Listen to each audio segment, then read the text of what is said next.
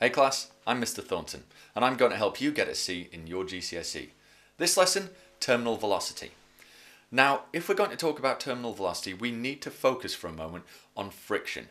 Remember, you get friction anytime a surface is rubbing against something. So that could be a surface rubbing against another surface. For example, the brakes on a bicycle or the brake pads on a car, which are going to be rubbing against the moving wheel and they're going to tend to slow it down. You also get that friction anytime you've got a surface moving through a fluid. Now that might be something like water. For example, water moving around the hull of a boat will tend to slow it down. Or remember, gases are fluids too, they can also flow. And so if something's moving through the air, for example a sports car, moving very quickly along a test track, as the air flows over that sports car, it's also going to tend to slow it down. That's what we call air resistance. And that's the key thing to remember about all kinds of friction. Friction is always going to be in the opposite direction to the direction that the object's moving, and it's always going to tend to slow that object down. And that's a really interesting thing about friction. The faster an object is moving, the greater the friction is.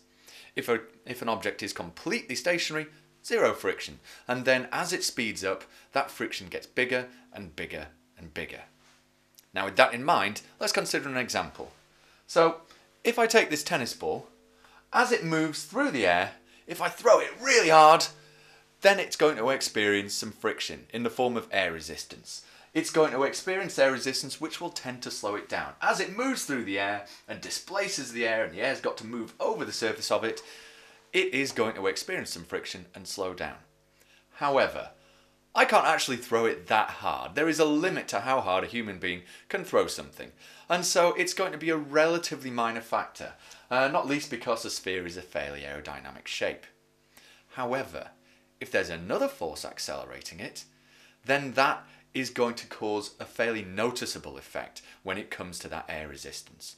And the force I'm talking about here is its weight. Remember, weight is always going to be pulling an object downwards. So if I let this go, the weight is going to start pulling downwards and it's going to tend to accelerate downwards. And it's going to be moving through the air as it accelerates downwards. And as it moves through the air and as it speeds up, we're going to start noticing that friction more and more and more. So let's run through those stages. If I let this go, just very, very quickly, then just in that instant after I let it go, just before it starts falling, it's going to be experiencing zero friction, zero air resistance, just for that infinitesimal fraction of a second before it starts really to accelerate, before it starts to pick up speed, it is going to be experiencing zero friction. Now, as it starts to fall, it's going to experience more and more and more friction. It's going to be speeding up. And it's going to get faster and faster and faster, and as it gets faster and faster and faster, that friction is going to get greater and greater and greater. And that friction is going to tend to oppose the direction of motion. It's going to tend to slow the falling of this object, this tennis ball. So we've got weight pulling it downwards, more and more, but then the faster it falls, the greater that friction is, pushing it back upwards, opposing that motion. And you've got these two opposing forces, the weight downwards and the friction back upwards, and both of those are eventually going to balance. Initially the friction is tiny. Initially, in fact, the friction is zero, but it's going to get bigger and bigger and bigger the faster and faster this object falls. Eventually, they will balance each other out because the weight of this object is constant. It's not going to get any heavier. So that weight can't get any bigger. But the faster the object moves, remember, the greater the friction becomes. And we reach a steady state where the friction and the weight end up balanced. We've got the weight downwards and the friction, the air resistance upwards, and the two of them balance out. At that point, when the forces are all balanced, we have a resultant force of zero. Do check the video on resultant forces to check you understand that. Weight downwards, air resistance, friction upwards, balanced out, and we get a resultant force of zero. And if we've got a resultant force of zero, then this object can't accelerate anymore. It's still falling very, very, very quickly through the air, but as it does so, it can't accelerate. It's reached the highest velocity it possibly can. And all objects falling through all fluids, be it the air, be it the water, be it a ball bearing falling through a cylinder full of oil, all of them will reach this final velocity that they can't accelerate past. This is called the terminal velocity. So let's consider now a skydiver falling through the air. In the instant this skydiver starts falling, he's going to be experiencing zero air resistance, zero friction, because he's only just started accelerating downwards. Now, as he accelerates downwards, again, his weight is not going to change, but as he falls faster and faster and faster, that air resistance is going to get bigger and bigger and bigger.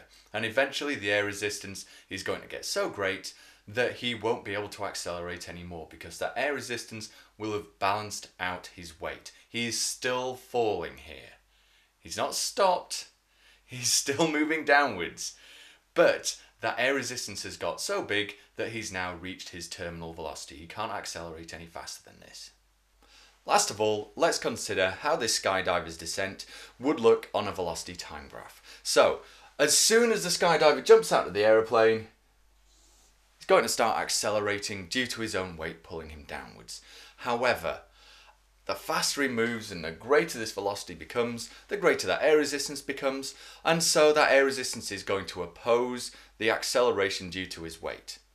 And so the acceleration starts to tail off.